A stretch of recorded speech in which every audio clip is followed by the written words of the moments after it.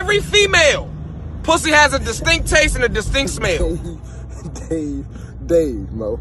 You know I gotta take this on some serious note, y'all, because I do this health shit, man.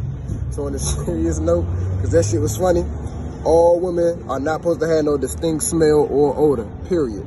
You know what I mean? You got something called trithylamine that actually is a bacteria, which is the cause of a lot of odors. You know what I'm saying? It's a bacteria, which is actually a gas. So this also causes headaches. So now you got gas in your body, so look this up.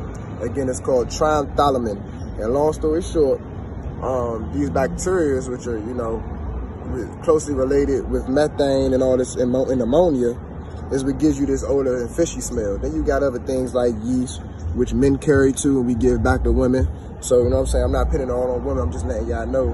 You know what I'm saying? As funny as this may be, it's not that. You know what I mean? And I'm vegan, and the mother of my child is vegan. You know what I mean? So, and I mean, it's facts. I'm not with her, and we not together today, but it's facts when I say that her pussy's still water. You know what I mean? Like, she's vegan. So you are what you eat. So I guess the long story short, what I'm telling you is, especially when you look up trithylamine, you'll find out a lot of this methane and ammonia is coming from these extra proteins that you're eating, that your body can't metabolize. You're eating a lot of proteins that you don't need. So when you start balancing your dietary, you know, your metabolism and your dietary plan, right, you know, your odor and your natural, even your underarms will smell better.